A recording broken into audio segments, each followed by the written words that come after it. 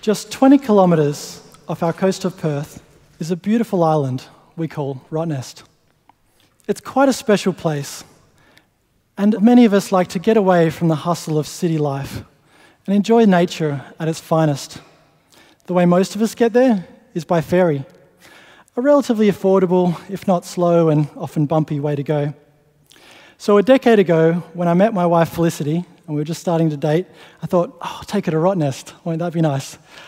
Not so much to Felicity, as she suffers from seasickness.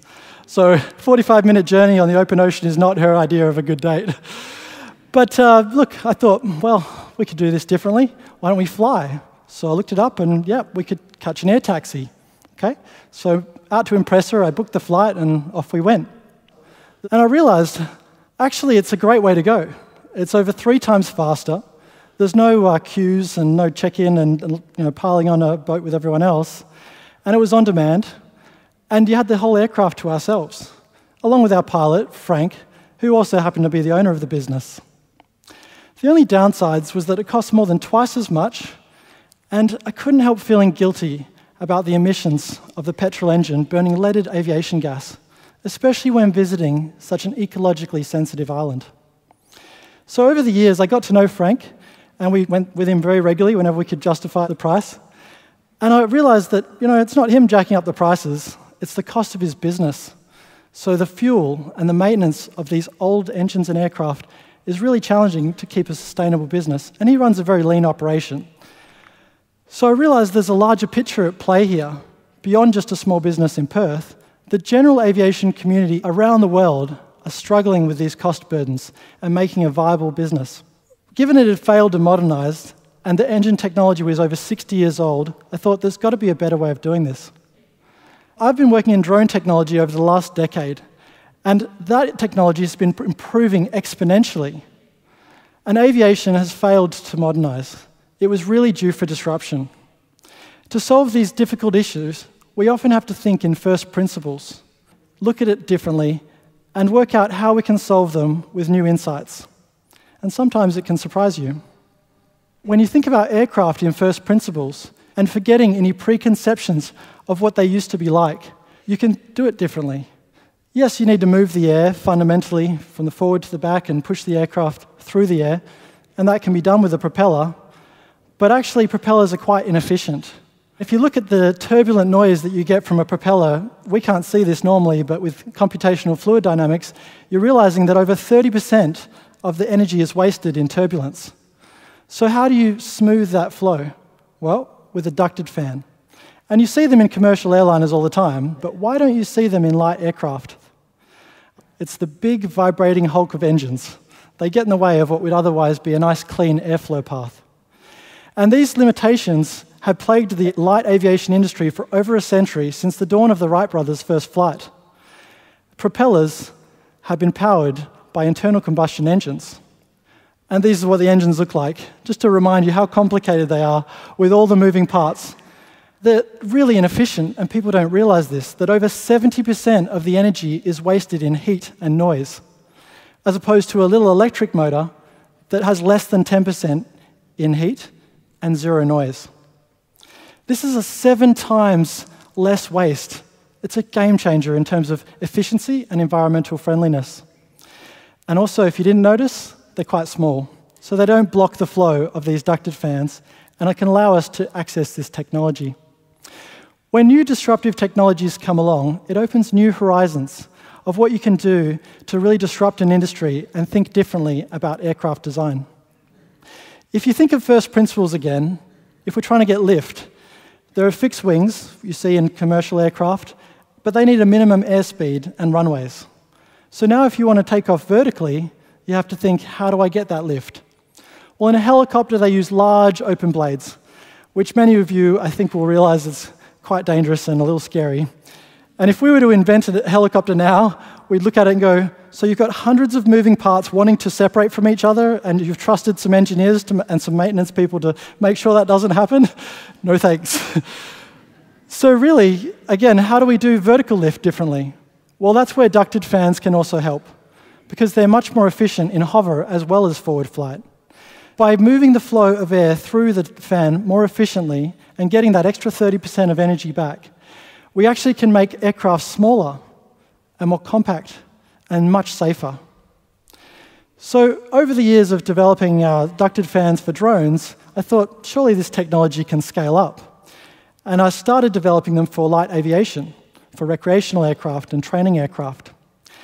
And when I was asked to present this technology at an electric aviation symposium in the US, they said, oh, why don't you bring a ducted fan along and show us what you're doing? Well, my business partner at the time thought a bit more ambitiously than that. Rob was like, oh, it's only 3 months away, let's build a whole new aircraft. Thought, okay, well, we'll give it a go. So Rob, as a true innovator, started building this aircraft in his garage in California. And I was helping him remotely when I could. But it was only 1 week before the symposium that I showed up with a suitcase full of electronics, and we installed all the batteries and motors like a mad scientist trying to get it all done, the fly-by-wire control system as well. And what we ended up with was something we called Flycart. It's a single-seat, vertical takeoff and landing aircraft. So it has 8 ducted fans distributed around the cockpit, and it's probably like nothing you've seen before.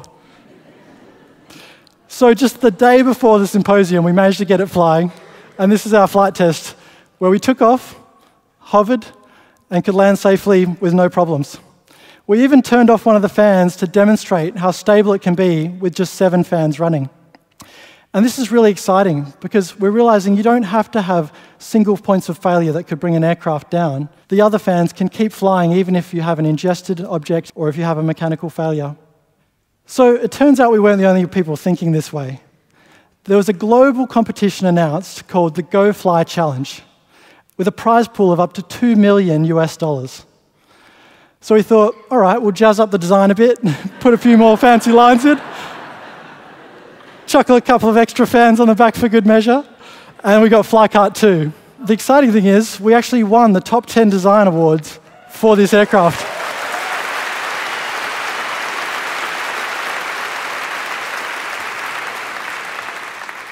Now, the electric advancements allow us to rethink how we develop these aircraft and think outside the box of conventional aviation.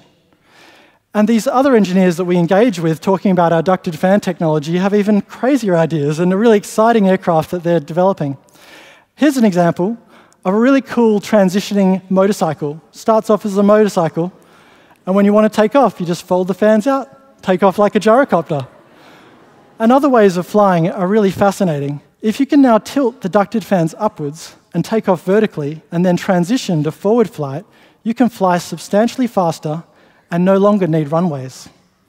This aircraft is the XTI Trifan, originally conceived as a twin turboshaft engine with complicated gearboxes and drive shafts feeding all of those fans. It was going to cost a fortune to design and manufacture and for the customers to buy. But when they started exploring electric propulsion, they realized they could do this aircraft differently.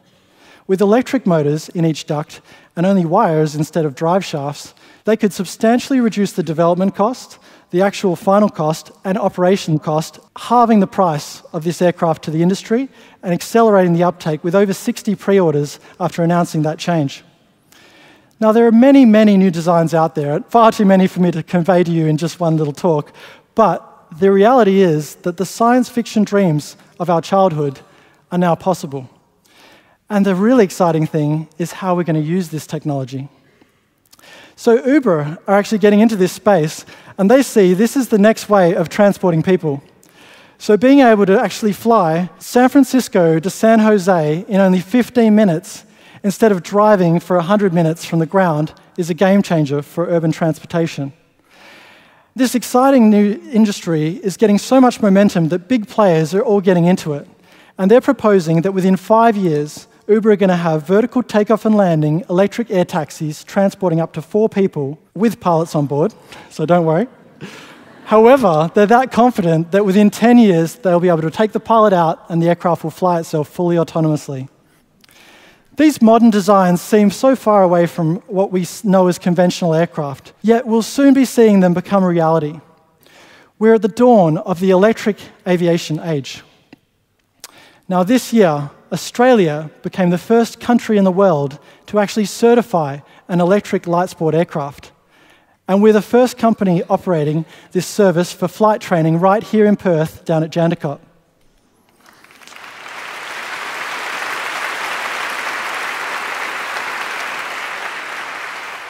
So this is it, the Alpha Electro. While it looks like a conventional airframe, don't let that fool you. It's got amazing technology inside. The electric motor and batteries are so much simpler and cost so much little to fuel compared to petrol that we can try a substantially more affordable flight training. And it flies for up to 60 minutes, more than enough for a typical flight for training, and it can fly up to 200 kilometers an hour. So you're flying substantially faster, yet using a lot less energy than automotives. It's very quiet. You can't hear it above 1,000 feet. You have to kind of pay attention and look for it, in fact. And it's zero emissions, which is the most important thing to this industry. This is just the beginning. Thanks.